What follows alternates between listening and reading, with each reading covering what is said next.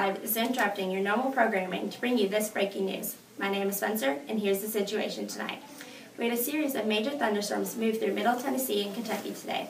The National Weather Service reported that 2 tornadoes touched down in McCracken and Hardin County, Kentucky, the strongest of which was an EF2 with winds up to 120 miles per hour. Businesses and homes were destroyed and lives were forever changed. 6 families in McCracken County reportedly lost their homes. Here's footage from the scene.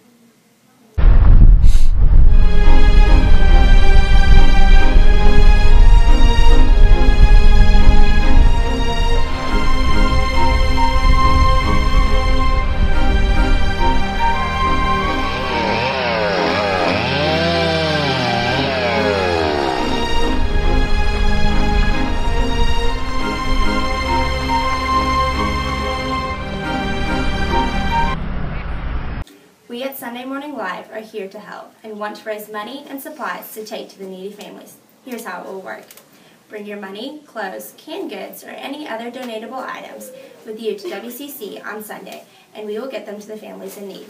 Make it big, people. This is our time to shine. Give big or go home.